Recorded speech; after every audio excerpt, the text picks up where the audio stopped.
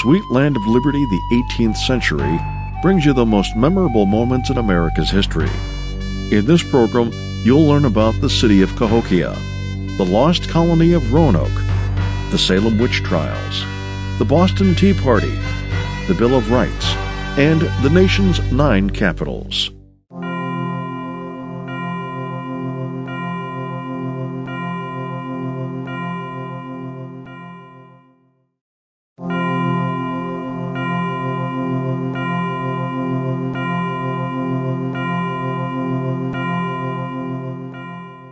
Many stories are told about large empires and civilizations of the past, as complex and crowded as any society could have been hundreds of years ago. While those stories usually focus on cultures like the Mayans of Mexico and Central America, and the Incas of South America, the center of America itself was the site of an amazing culture that thrived for hundreds of years. These Native Americans, numbering in the tens of thousands, were concentrated in a single city called Cahokia. Set along the Mississippi River, Cahokia was located very near where the modern-day city of St. Louis is found. But the real name of the city, and its people, are unknown. The name Cahokia is a tribe of Illinois Indians who moved into the area in the 1600s, long after the original inhabitants disappeared. Those people lived there from 700 to 1400, with the peak of development and growth between 1050 and 1200, a sudden population explosion known as a Big Bang. At that time, it's estimated that as many as 20,000 people lived there, making Cahokia larger than London was at the time.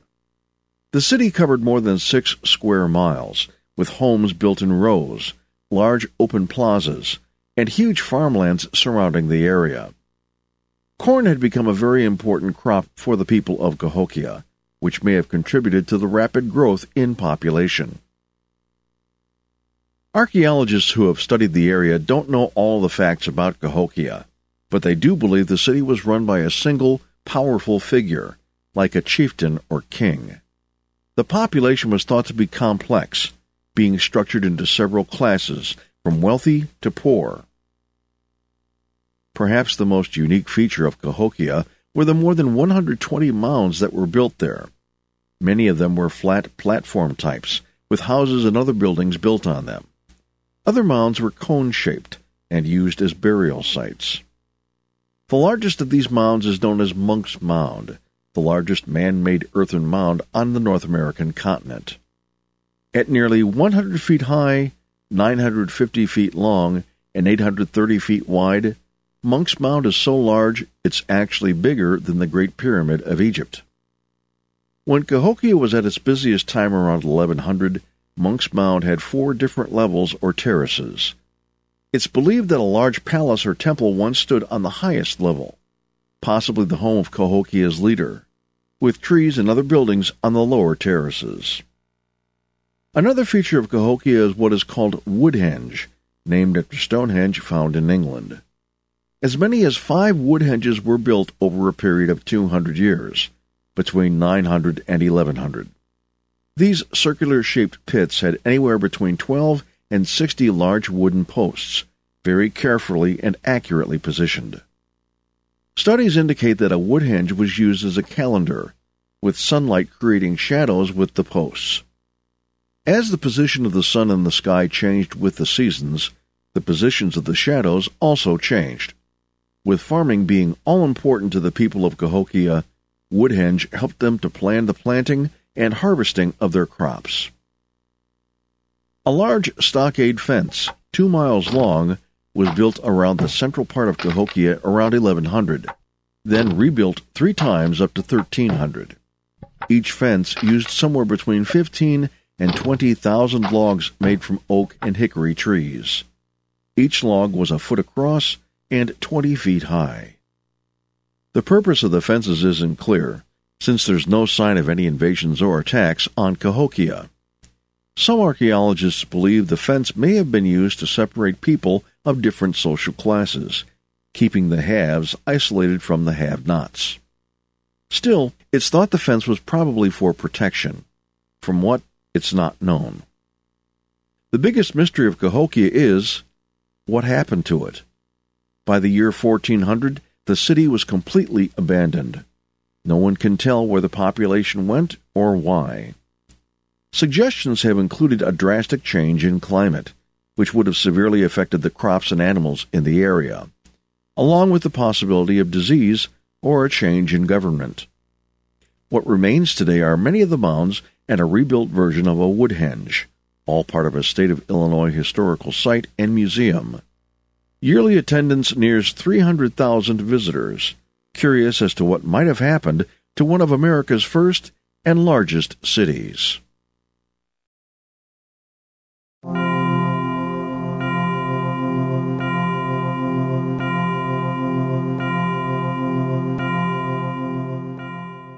Nearly 100 years after Christopher Columbus first sailed with 3 ships to discover the New World, an area we know today as the Caribbean, a Briton named Sir Walter Raleigh sent explorers to find more lands. Under the reign of Queen Elizabeth I of England, Raleigh was encouraged to explore the New World with the hope of building a settlement there. In 1584, explorers found Roanoke Island, part of the state of North Carolina today, and returned to England with 2 native chiefs, Manteo and Wanchese. Both returned to Roanoke with a second expedition in 1585, but the English settlers quickly returned home after scuffling with the local natives. Only 15 sailors stayed behind to maintain the settlement. A third expedition in 1587, with whole families joining the explorers, intending to settle in the New World, totaled nearly 120 individuals. They were led by John White, named governor of the Roanoke colony, and a very good artist who made many sketches and paintings of the area and its people. 1 month later, Virginia Dare was born on Roanoke, making her the first English child to be born on soil that would eventually be known as America. White then sailed back to England for supplies, but war between Spain and England prevented him from returning to the area until 1590. When he did, he was stunned at what he found. Nothing. The settlement was completely abandoned. There was no sign of the almost 120 folks he had left there 3 years before. Relations with local native Indians had been touchy since the first landing. In fact, the 15 Brits from the second journey had been killed by the locals before the third group arrived. White did find a large fence of trees, seemingly built to prevent an attack. On one tree was carved the word Croatoan, another just Crow. Croatoan was an island just south of Roanoke, known today as Hatteras Island. But White encountered bad weather and couldn't check the island, returning to England with no answer at all as to what had happened. Today, archaeologists have used modern digital technology to continue the search for answers, but they have only found traces of fort walls and some structures buried in the ground. Not much of an answer to what did happen to the lost colony of Roanoke.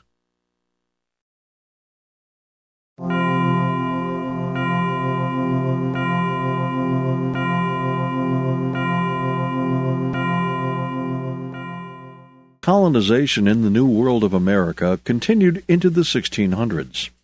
A group of English businessmen received the go-ahead to establish a settlement called the Massachusetts Bay Colony in 1630. It was an area known today as the state of Massachusetts, including towns like Boston and Salem. Many of the new settlers in Salem were strong believers in the Church of England. They were called Puritans. Their ways of life were hard-working, very strict, and God-fearing. In 1689, a Boston minister named Cotton Mather wrote a very popular book about witches and witchcraft. According to legend, witches, both women and men, are associated with the devil, capable of casting spells and other evil things. Mather's book was read in Salem, and, perhaps by coincidence, when a little girl became ill in 1692, the doctor's diagnosis was witchcraft. The 9-year-old girl, named Betty Paris, had enjoyed fantastic stories told by a local slave from Barbados, named Tituba. When Betty and 2 other girls began having convulsive fits, Tituba and 2 other women were blamed as causing them because they were witches. Tituba didn't help the matter when she admitted that she was a servant of the devil, saying that other witches were in the area. The search quickly led to hundreds of accusations, as the Puritans were in a panic to rid their land of evil. Even though there was no real evidence of witchery, many of the accused were singled out because they were non-Puritans, poor or homeless. Special trials began in June of 1692. Much of the testimony was based on what is called spectral evidence, proof based on evil visions and dreams, hardly scientific. Some of the defendants were found guilty, and, despite the myth that these supposed witches were burned at the stake, those found guilty were actually hanged. When the trials ended in May of 1693, 19 people, 14 women and 5 men, had been hanged for witchcraft. Another man died, crushed by heavy rocks, as officials tried to obtain a confession from him. 4 more died in jail.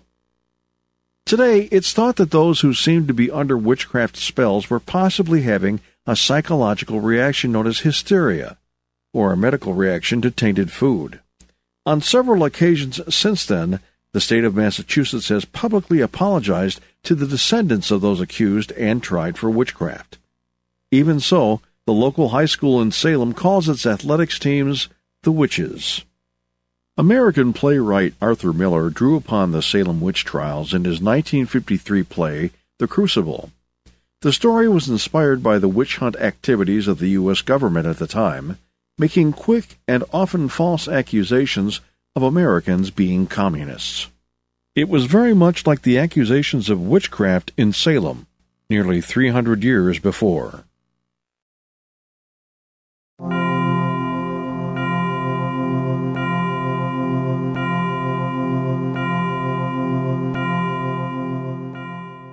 As American colonists struggled to find some way to break free from the military and economic grip of Great Britain in the 1770s, groups of settlers staged protests to make their feelings known. One such group was the Sons of Liberty. The Sons of Liberty were founded by Samuel Adams and included members like his second cousin, John Adams, who would become the second President of the United States 25 years later. Other Sons of Liberty were John Hancock, Patrick Henry, and Paul Revere. By the 1770s, Americans were brewing more than 1 million pounds of tea imported from Britain a year. With that much tea being consumed, the British figured to make even more money by placing a tax on it. But the colonists had long yelled, "No taxation without representation." Just what did that mean? Basically, it didn't seem fair that folks in America were being taxed by England, where they had no legislators in Parliament. They felt they shouldn't have to pay taxes when their interests weren't being represented by the British government. One of these taxes was created in 1767 with the Townshend Revenue Act. It taxed not just tea, but other items like glass, lead, oil, paint, and paper. These were materials the colonists used to build structures, light their homes, and print books and newspapers. While much of the Townshend Revenue Act was repealed in 1770, the Tea Act of 1773 continued to make tea drinking an expensive pastime. The Sons of Liberty agreed that something had to be done about the high cost of tea, so they gathered over 5,000 people for a meeting in Boston on December 16, 1773.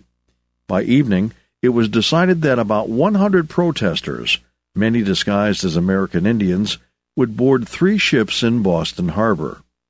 These ships held tea from the British East India Company. Once aboard the ships, the protesters dumped nearly 100,000 pounds of tea, worth almost $2 million by today's standard, into the harbor's water. The Sons of Liberty were careful not to damage or destroy anything else on the ships during their 3-hour spree. As a result, the Brits were angered, as one might expect, and they shut down Boston Harbor. It would not be reopened until the lost tea was paid for, something the settlers refused to do. By mid-1774, Britain had enacted a number of new acts. further restricting and punishing the people of Massachusetts.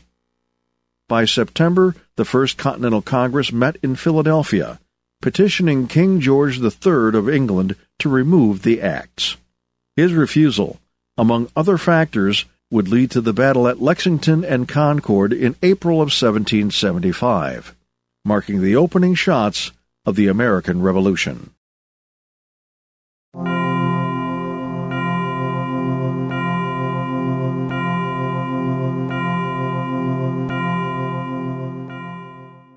When the First Federal Congress of the United States convened in September of 1789, they agreed to propose 10 amendments to the U.S. Constitution for the 13 states of America to ratify.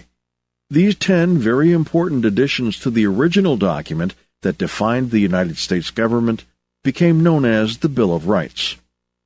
The purpose of these first 10 amendments was to guarantee certain rights and freedoms for all American citizens that were overlooked when the original document was written in 1787. The First Amendment guarantees to individuals the freedom to practice a religion of their choice. The freedom of speech, freedom of the press and the media, the right to gather peacefully in a public place, and the right to petition the government are also protected by the First Amendment. Put simply, your beliefs and religion are your business and can't be interfered with. But the freedom to say whatever you like shouldn't be abused. There's an old saying, just because you have the freedom of speech doesn't mean you can yell fire in a crowded movie theater. The press, including newspapers, TV, radio, magazines, and such, can say what they like, as long as there are no lies or words that can hurt others. Just to clarify, anything written that is harmful is libel. Anything said verbally that is harmful is slander. The right to gather or assemble allows individuals to meet so they can discuss, promote, or argue their individual ideas. Once again, if the meeting involves a crime or hurts someone, that is not part of the right. The Second Amendment. People have the right to keep and bear weapons in order to form a militia for a free state. There is much discussion in the country about the right for individuals to keep guns, whether it be for sport or personal protection. When the amendment was written more than 200 years ago, there were no police departments. The militia that's mentioned refers to a group of citizens banded together in the place of an organized law enforcement agency. Plus, the new government had just completed a war with Great Britain and needed to protect itself from any foreign invasions, as well as any wild animals that might be around the many undeveloped parts of our new country. A lot has changed since then. Still, the right of the individual to keep a gun is something that cannot and should not just be taken away without a complete study and consideration of that right. And the right to keep guns is not allowed for people convicted of serious crimes or those with mental illness.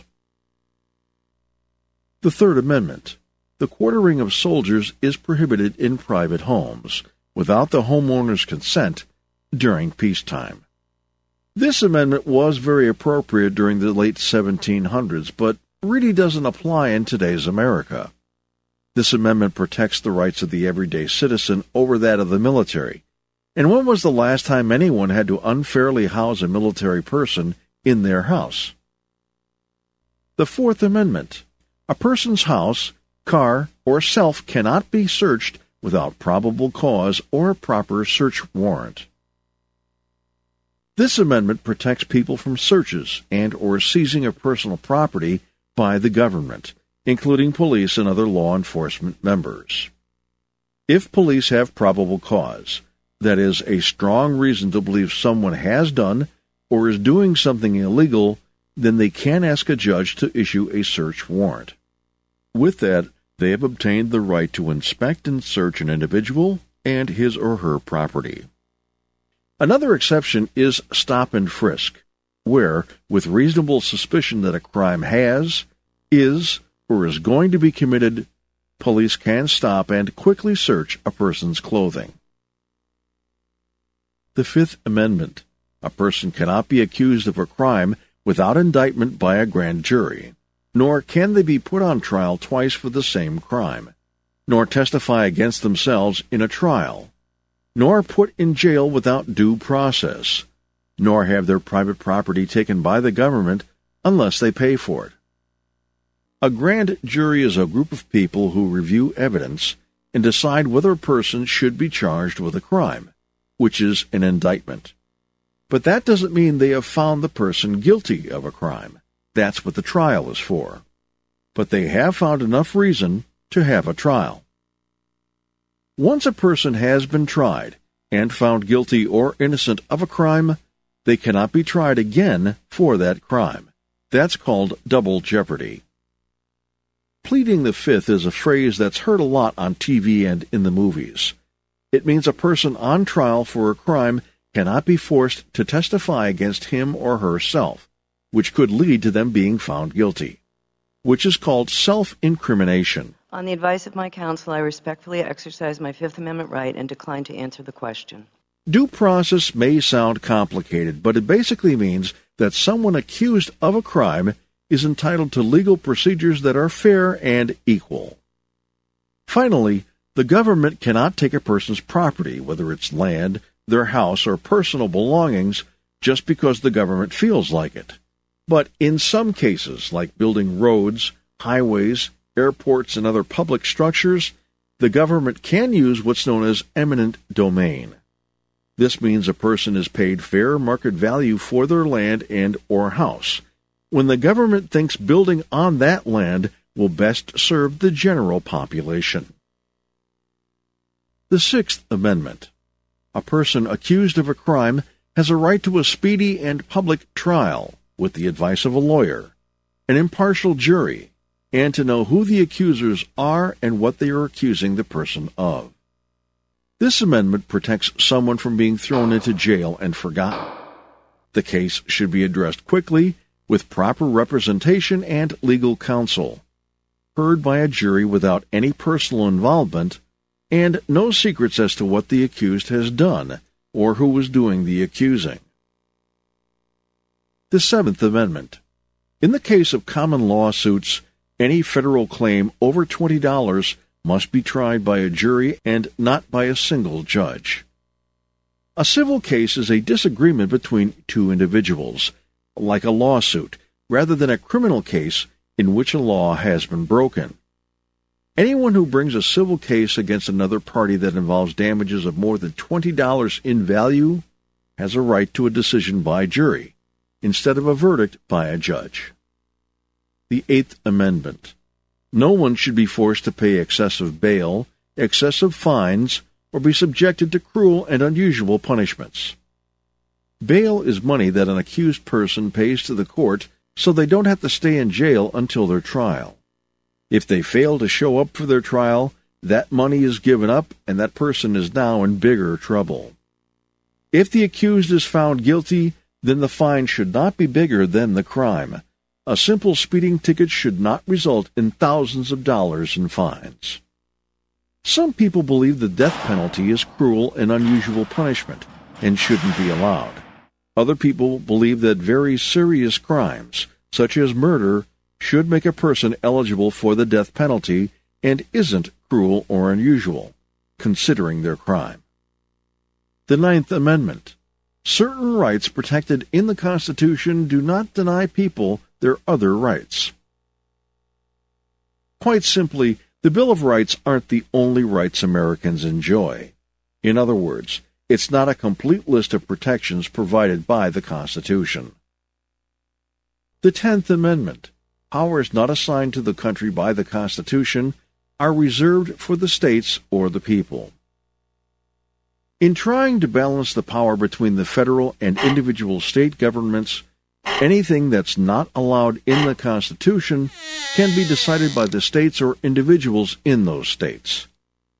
Since the Bill of Rights was written, 17 more amendments have been added to the Constitution, covering everything from creating a federal income tax to limiting the number of 4-year service terms for U.S. presidents to just 2. In every case, amendments to the U.S. Constitution have been made with the interests of the general public in mind, seeking to maintain a country of freedom and fairness for everyone. Now, some of the amendments in the Bill of Rights may seem outdated and not needed in the 21st century, but their inclusion in the late 1700s was very important to forging the free and democratic society that we have today. To quickly review and summarize, the first 10 amendments to the U.S. Constitution are known as the Bill of Rights. 1. Freedom of speech. 2. Freedom to own guns. 3. No quartering of soldiers during peacetime. 4. No searches without probable cause or a warrant. 5. A person accused of a crime cannot testify against him or herself. 6. A person accused of a crime has a right to a speedy and public trial. 7. A lawsuit claim of over $20 can be heard by a jury. 8. No cruel or unusual punishments. 9. Americans have other rights than just those outlined. 10. The states and the people have rights not covered by the Constitution.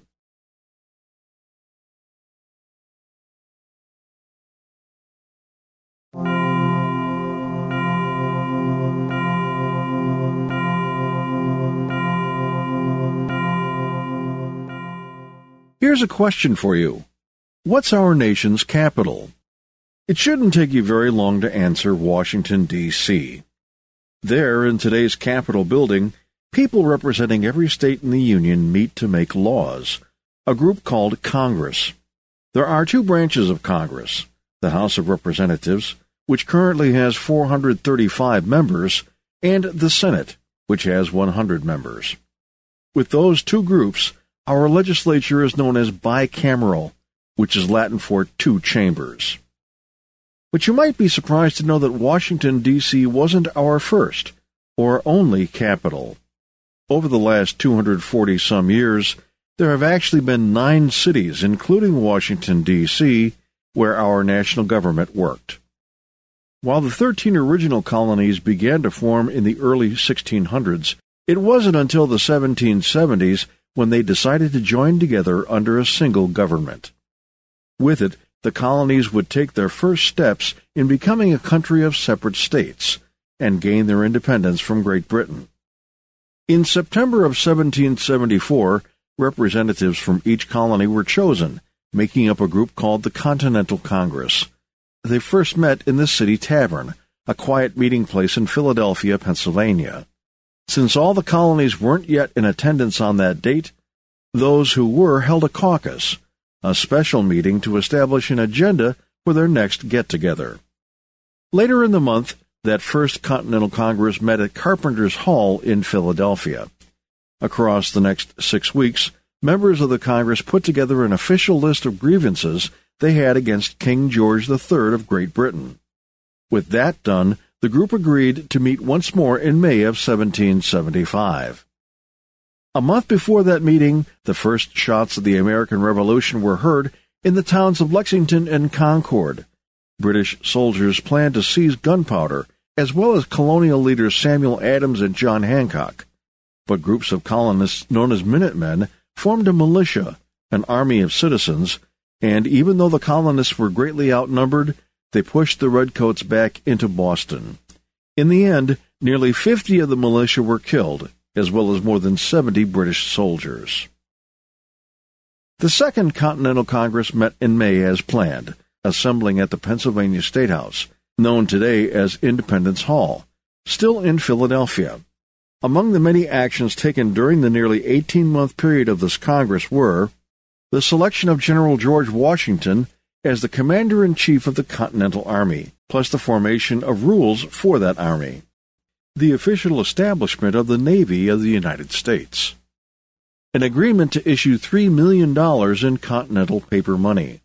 An additional $4 million would soon be printed, and an official treasury was created. A decision to recruit Native Americans to help the colonies in their fight for independence. Assembling a committee of John Adams, Benjamin Franklin, Thomas Jefferson, Robert Livingston, and Roger Sherman, whose job was to write a Declaration of Independence. By July 4th of 1776, the Congress was ready to adopt the Declaration, and with it, the colonies officially separated themselves from Great Britain. In December of 1776, the Second Continental Congress was forced to quickly move to Baltimore, Maryland, in order to escape British troops. They assembled at the Henry Fight House, staying for more than 2 months before it was safe to return to Philadelphia and the Pennsylvania State House. The Congress stayed there until September of 1777, largely debating the contents and formation of Articles of Confederation, the first real Constitution, and discussing the creation of the first American flag. Pressure from British soldiers did not let up, and Congress was again forced to move, first for 1 day to the courthouse in Lancaster, Pennsylvania, then to the Yorktown Courthouse in York. Staying until June of 1778, the members of Congress were able to approve the Articles of Confederation. They also received word of an important treaty of alliance with France, assembled by a committee headed by Benjamin Franklin. By then, the British proposed to negotiate a peace, but they would not withdraw their troops or recognize America's independence. Congress rejected the offer, and fighting in the Revolution continued. But British troops did pull out of Philadelphia and allowed Congress to move back to the city in July of 1778. They first worked at College Hall for 3 weeks, then went back to the Pennsylvania State House, where they would stay for nearly 5 years. Congress approved the printing of more paper money, began accepting ratification from the colonies, approving the Articles of Confederation, and many, many other activities needed to put a new country together, including taxing its citizens to pay for it. By March of 1781, the colonies completed ratification, and, in the first meeting of a legislative group called the United States of Congress Assembled, USCA, the United States of America were officially named. The Treaty of Paris brought the American Revolution to a close in September of 1783, and Congress could finally focus on peacetime pursuits. In the next 16 years, Congress established the nation's capital in Princeton, New Jersey, first at the Prospect House, then at Nassau Hall, at the Maryland State House in Annapolis, Maryland, at the French Arms Tavern in Trenton, New Jersey, at Old New York City Hall, Fraunces Tavern, and Federal Hall in New York City, and 10 years at Congress Hall in Philadelphia. After much discussion, it was decided to permanently place the capital of the United States on land from both Maryland and Virginia. Known as Washington, entirely in the District of Columbia, the city would be home to all 3 branches of the federal government: executive, including the president and his cabinet; legislative, with both houses of Congress; and judicial, with the Supreme and other federal courts. Congress first met in the U.S. Capitol building on November 17, 1800. Much of the structure was destroyed by British soldiers, who set fire to it during the War of 1812. It was repaired and expanded in the following years, with wings for the House and Senate added in the 1850s. The Grand Capitol Dome was built in 1862, replacing a smaller dome. A cast-iron statue called Freedom was placed atop the dome in 1863, where it stands today. Additional upgrades and repairs have been done over the years to the Capitol building, with the latest project being the restoration of the Capitol Dome, begun in 2013. The 2-year task included repairs to the cast iron, as well as repainting and detailing one of the most well-known structures in the United States.